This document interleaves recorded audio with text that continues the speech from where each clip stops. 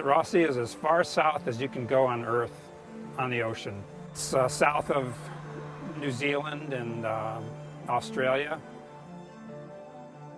There's no pollution. There's no invasions of alien species.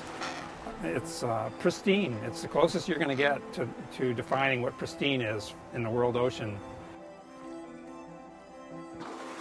It gives us a window into how these species, how these ecosystems actually evolved over millions of years.